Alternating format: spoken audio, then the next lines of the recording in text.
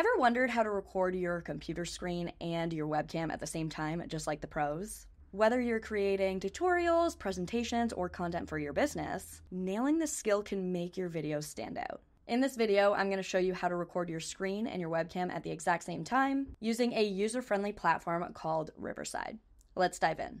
So the first thing that you're going to do is head to riverside.fm and sign up or log in if you're already a user. I dropped the link in the description for you. And once you're logged in, create a new studio for your project. So head to this drop-down menu, select New Studio, and name your project. I've already created one right here, so we'll just go into that one, and then select Record. In this studio, you can select whether you are or are not using headphones. From this drop-down menu, you can select what camera you want to use, so maybe it's your normal webcam, or you can even connect your phone as an external webcam by just selecting this button right here. Select your microphone, whatever speakers you're using, and join the studio. When you're in the studio, you can actually invite somebody right here to come and record with you. You would just send them this link or invite them by email. Along the side here, you can check your audio levels, keep them in the green or the yellow range, try to avoid the red. And then at the bottom here, if you select share, you can share your screen. Now, if you want to share the tab audio, say you're showing a video, then you can only do this by selecting a specific tab on your browser. However, if you're not recording any audio, you can select your full window or your entire screen. Once you share your screen, you'll see that you'll be brought to that tab, so you can interact with that tab here. And when you go back into the Riverside Studio, you can see the tab right here, so you can talk about it. So when you're ready to record your webcam and your screen at the same time, you would select Record.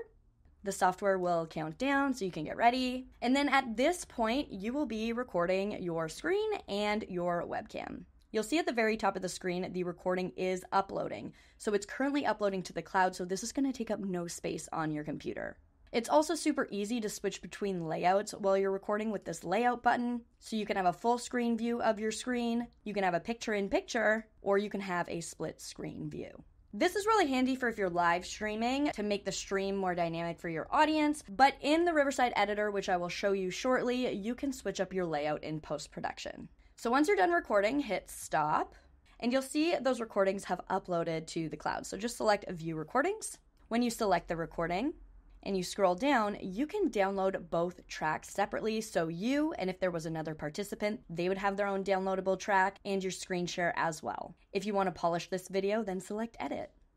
Here you can take out parts of the video by highlighting the transcription, selecting Delete, and that part will be deleted out of the final video. You can also customize your scenes so that the layout changes throughout the video.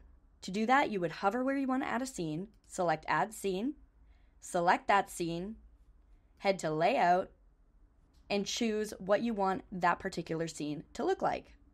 You can also select the Smart Scenes button, and Riverside will do this for you with AI. Speaking of AI, there are a ton of AI tools over here to help you edit your video quicker. Set Pace will remove any pauses and improve the conversation flow. Smooth Speech removes filler words and unwanted sounds. Magic Mute is great for echo because it mutes people when they're not speaking. And Magic Audio can enhance your audio to studio quality. You can also do a ton of other things in the editor, like add animated captions, overlay images, and add text. When your video has been edited, you would select Export. You can export this video in up to 4K, depending on the capabilities of the webcam you used, and you can export the video. When you select Go to Exports, you'll be brought to that original recordings page, and you'll see your edit exporting right here. When it's exported, you can preview it. Here you can preview that edit, and you can download it directly to your computer. So now you know how to record your computer screen and your webcam at the same time.